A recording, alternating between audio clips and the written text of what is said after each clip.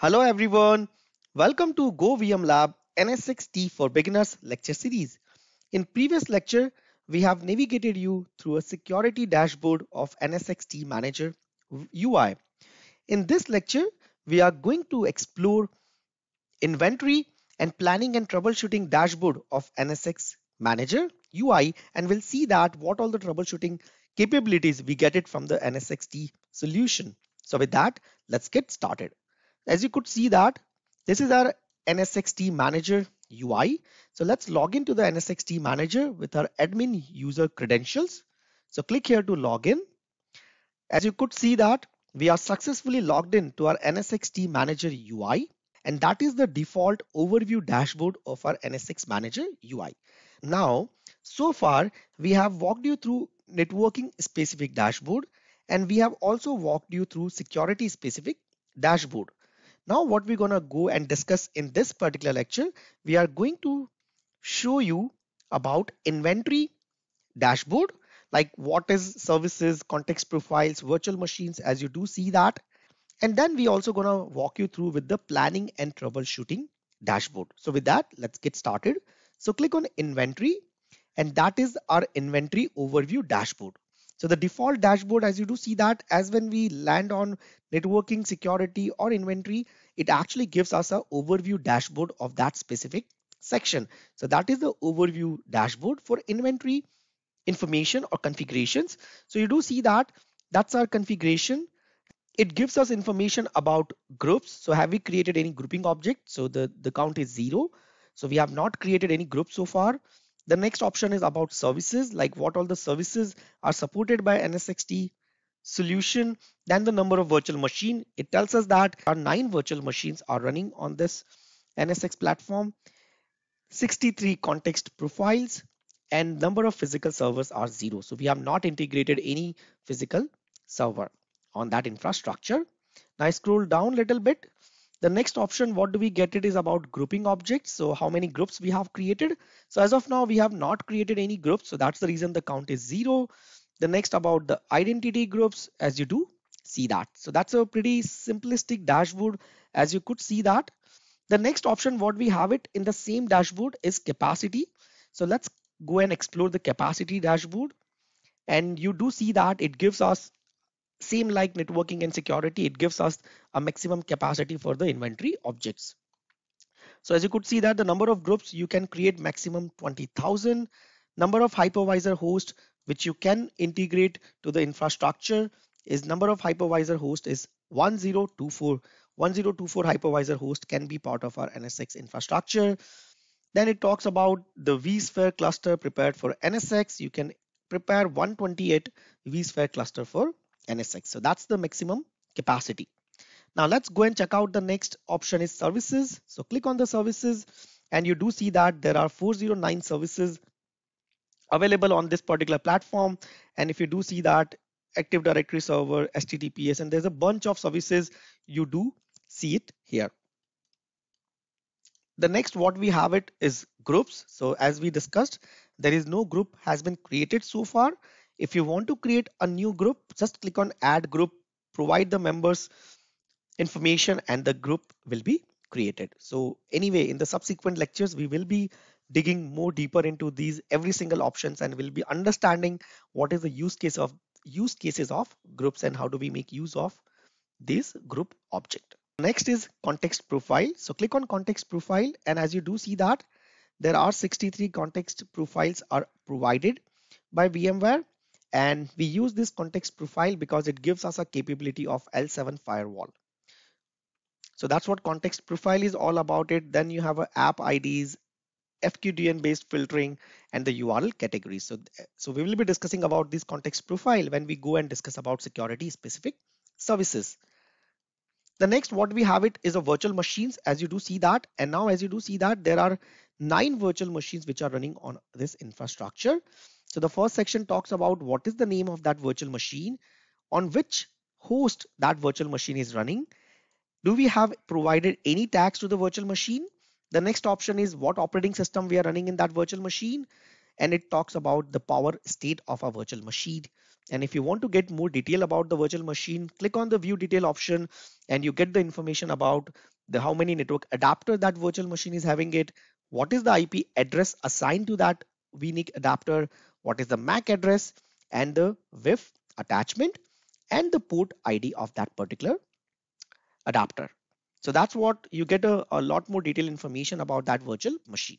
The next option, as you do see that, the next option is containers. So that's the major difference between NSX-V and NSX-T. NSX-T not only has a support for virtual machine, but it also has a support for containers as well. And that's where we have a namespaces and the clusters and no namespaces found because we have not integrated any of the cluster container solution as of now with our NSX-T solution. Next is physical servers. So NSX-T also give us capability to integrate physical servers right there to this solution. So as of now, there is no physical server integration has been done. That's the reason no physical server found.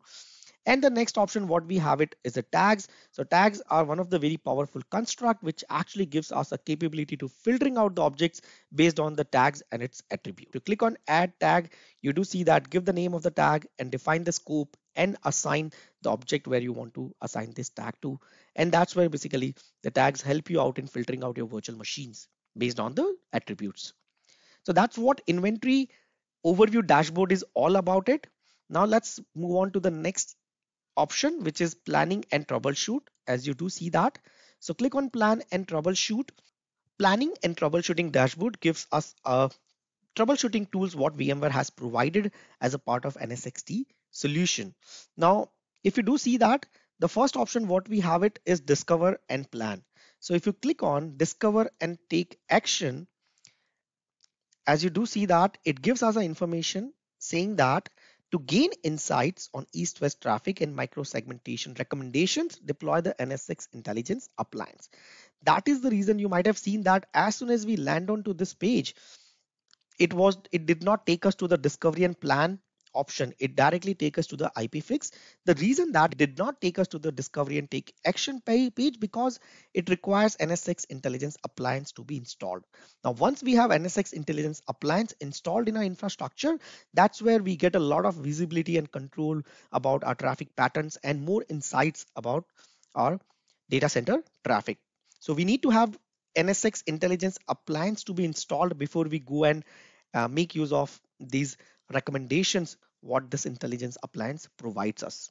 So that's what discovery and take action is all about it. The next is recommendation. As we discussed, NSX intelligence appliance engine is the analytics engine. Once that engine is in place, it will start giving us recommendations to get more insights and visibility in our traffic. So the next option what we have it is troubleshooting tools. Now this is one of the very powerful section provided by NSX-T. So it gives us a couple of powerful troubleshooting tools to monitor and troubleshooting our networking traffic. So the first option, what do you see that it is IP fix. So IP fix actually stands for Internet Protocol Flow Information Export. IP fix is like network flow and it's an open standard and it actually gives us it actually monitor the flows which are flowing across the network and we use those flows for traffic troubleshooting or network troubleshooting. Now here we have a couple of options like IPFix firewall, IPFix profiles, switch IPFix profiles and collectors, because IPFix is just work as like a there will be a one collector and all of the transport node will be sending these IPFix messages to a centralized collector and that collector will be analyzing and monitoring the network traffic. That's a pretty simple implementation of IPFix and it is used mainly for troubleshooting purpose. The next what we have it is a port mirroring, as you rightly see that. So port mirroring is again a very industry standard protocol or method to mirror the traffic and sniffing the traffic what goes inside our network. So as you could see that you can create a port mirroring session like L3 span, logical span, and that's where your traffic will start mirroring based on the configuration. So we will be discussing about port mirroring, IPFix a lot more in detail in the relevant troubleshooting lectures. The next what we have it is one of the very powerful, very innovative tool what VMware has provided as a part of NSX solution is traceflow. Now what that traceflow does, it actually traces the flows between two endpoints. For example, you want to trace the traffic between virtual machine A to virtual machine 2. It not only traces the traffic, like what we have at a typical troubleshooting tool called trace route. Now trace route is a pretty CLI based tool, whereas this trace flow is gives you a pictorial representation of these two endpoints network flows. So that's where trace flow gets really useful, really important, and one of the most recommended tool by VMware whenever we deal with network troubleshooting issues in NSX world. The next what we have it is a consolidated capacity. So that's where it gives you information about introspection rules. Compute manager maximum is 16. Then you have a segments, which is a maximum 10,000. So it gives you a consolidated capacity of all these dashboard. So we have been seeing capacity at the network level, security level, inventory level. Now this consolidated capacity, a single point where you can get the maximum information about all these NSX constructs and components as you rightly see it here. That is where the consolidated capacity is all about it. So that's what about inventory dashboard and planning and troubleshooting dashboard, where we have walked you through the inventory dashboard. We have seen grouping, virtual machines, containers, and all those informations right there in the inventory dashboard. And then we have walked you through our troubleshooting tools natively provided by VMware as a part of NSXT products, where we have discussed about IPFix, port mirroring, and trace flow capabilities, and how these tools gets really useful when we actually go and troubleshoot network issues. We will be discussing about all these tools much more in detail in the subsequent lectures, but as of now, we are just making you guys familiar with this dashboard and what are these options are all about it. Now, stay tuned for our next lecture where we're gonna talk about one of the very important dashboard is system dashboard. And in this system dashboard, we're gonna talk about all these components which comprise NSX infrastructure. So stay tuned for our next lecture.